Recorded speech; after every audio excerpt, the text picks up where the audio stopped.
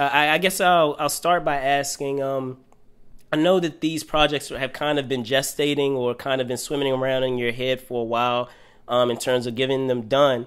But I have to ask also, was there some hesitation on your part to make the films? Because even though it was an idea that was kind of swimming around, these are very iconic video game characters. And, as you will know, when it's anything that's, iconic such as this, you come across fans that are very sensitive when it comes to, how characters are portrayed and how they're done. So, what was the feeling when you were first, making these short films of for the main characters from the Super Mario Brothers? Yeah, I mean, I've always been a big fan of the Super Mario Brothers from when I was probably 5 or 6 years old, and I played, tons of the games since they first came out, and I definitely see what you're saying, because basically what we've done is we've taken these familiar characters and kind of spun them in a fresh new way.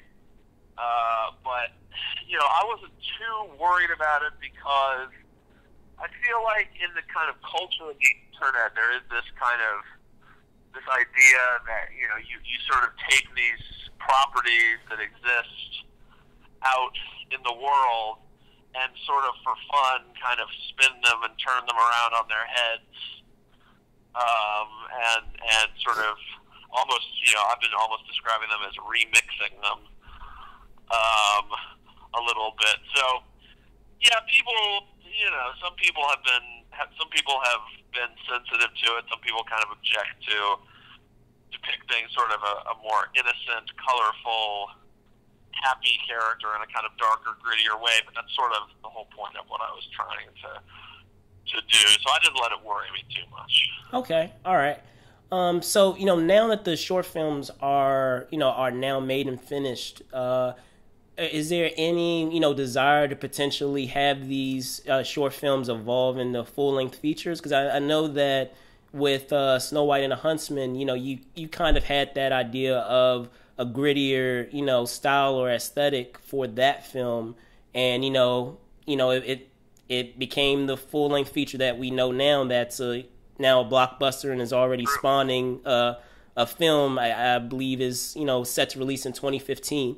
So is that the intention with this film, or is it kind of just like a passion project that you just wanted to kind of have an opportunity to do? Yeah, I mean, a lot of people have asked whether the goal was to do a feature version of Mario. I mean, look, I'd love to see a feature version of Mario.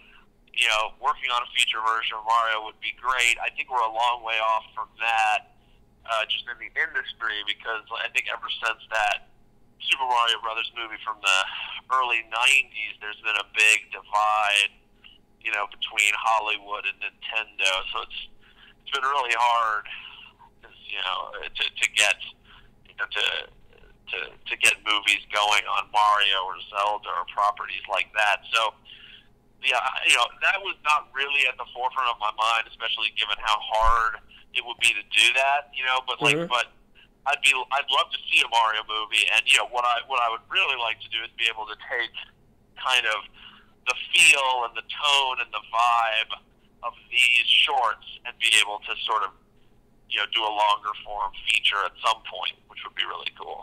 Okay, great. Well, while we're still on the topic of remakes or reboots or reimaginings, if you will. You're working on another project that's set to release next year with Teenage Mutant Ninja Turtles, and there's been a lot of controversy, surrounding that film with the the lore and the mythology of what things have been changed and what things have been kept the same. And I've talked to a lot of folks about it. I talked to Eastman back at Comic-Con this past year about it, and he's already he put his stamp on it, and he's very excited about it, and even William Fitchner, I think he's been commenting on saying how it's different and it's going to surprise a lot of people. So can you talk?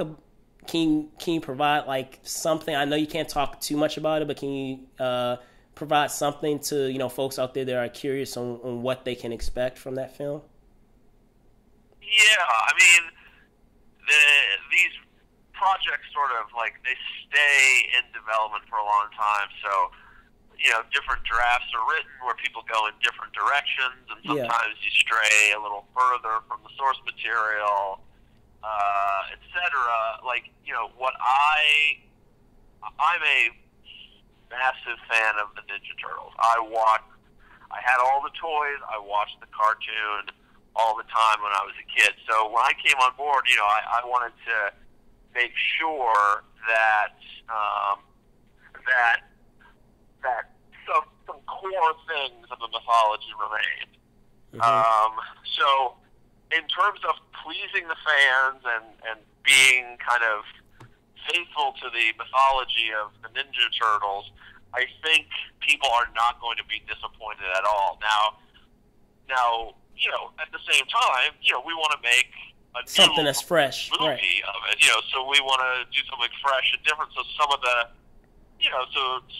some of the, we're bringing some interesting, fun, cool, new stuff to the table. But look, I mean, it's all. I guess all I can say about it is it's going to be a Ninja Turtle movie, and it's going to be a really great Ninja Turtle movie. Cool. All right. So I'm wondering. I know that it comes out next year. Do you have an idea of when folks can have a first look at that film? Do you know when they may be releasing a trailer for that film? That's a good question. I don't know. It comes out this summer, so I would imagine sometime next year, springtime maybe. You start seeing stuff creeping out. Would be my thinking. Okay. I'm certainly looking forward to seeing what the turtles look like, because of course on set they were all mocap actors. Right.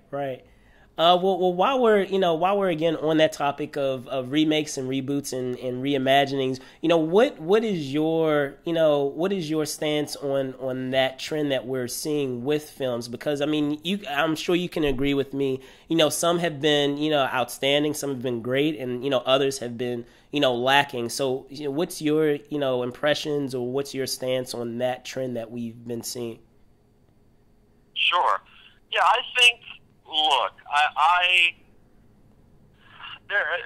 start by saying that there's not enough original movies being made in Hollywood. That's true. But what I also think is I find it a little unfair to sort of, which a lot of people do, sort of cast that wide net and say all remakes, sequels, reboots, are terrible. Like, for instance, for me, the way I look at it is these are all kind of stories that are out there in the world, and we've been sort of retelling stories again and again for thousands of years, starting with the Odyssey and the Iliad, and you look at some of those stories, they're really not that different from the stories we tell now. I mean, the example I give is, like, a couple of years ago, everyone was sort of up in arms about how they had adapted, the board game Battleship into a movie. Mm-hmm. And look, that movie is what it is. I'm not the world's biggest fan of Battleship, but there was this kind of scoffing amongst everyone that how could you ever make a board game into a movie? It's ridiculous. When one of my favorite movies as a kid, and I think people really appreciate it as a great movie, is that movie Clue from the 80s. Mm-hmm.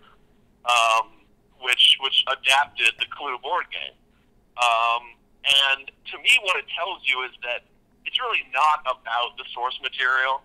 So I sometimes wish people would look a little bit past whether things are reboots or remakes or whatever, and look at the actual execution of the movie itself, and look at it on its own merits. So that's kind of my overall thing. That said, it would be great to get, it's always great when something like Gravity or, Inception, or movies like that. It's great when those come along because they're just totally out of the blue and you've never seen anything like it. Mm-hmm. So, look, I'd love to see more of those kinds of movies too. All right, so moving on to another topic. You're also working on another major project with G.I. Joe 3, and I know it's kind of still early at this point, but the other installments, saw major lineup changes with the team, the G.I. Joe team, and is that kind of the same journey that we'll kind of experience in the third installment, or will we still have some of our fan favorites, back, give you an example like Storm Shadow or Snake Eyes, or will it, evolve into, another team? Yeah, well, I mean, look, I'm literally, by the way, as soon as I hang up this call, I'm going to go I'm going to go back to writing G.I. Joe, so, this is, totally in flux. Okay. It's totally in process right now, which is cool. Look, I mean, it's, of course, the big fan favorites are going to be there because, without a lot of those elements, it's not a G.I. Joe movie. Again, I can't, Turtles, I can't talk too much about it. What I can say is I had the same exact philosophy coming into this that I did with Turtles, which is, to me, having watched and loved the G.I. Joe show, cartoon and comics when I was a kid, to me, what's important is coming in knowing what, there have been so many different stories told within the G.I. Joe universe in the comics and cartoons and the movies and the animated movies back in the 80s. So to me, G.I. Joe is really about a feeling. It's about a kind of tone. It's about having really great action. It's about having fun. It's about having a little bit of that kind of sci-fi element to it as well. So to me, I came in just wanting to make sure that this movie felt like a G.I. Joe movie in the same way that Ninja Turtles is a real Ninja Turtles movie. So I think fans of both those properties are not going to be disappointed. I mean, all I can say is that I am a child of that generation. Okay. When I watched those things when I was a kid, I always wanted to work on big movie versions of them. Now I'm doing it and hopefully delivering something good for the people. Okay. All right. Well, thank you so much, Evan. Thanks for your time, and good luck with your future endeavors, and I look forward to seeing how Teenage Mutant Ninja Turtles turns out, and further down the line how G.I. Joe turns out. Perfect. Thank you, sir.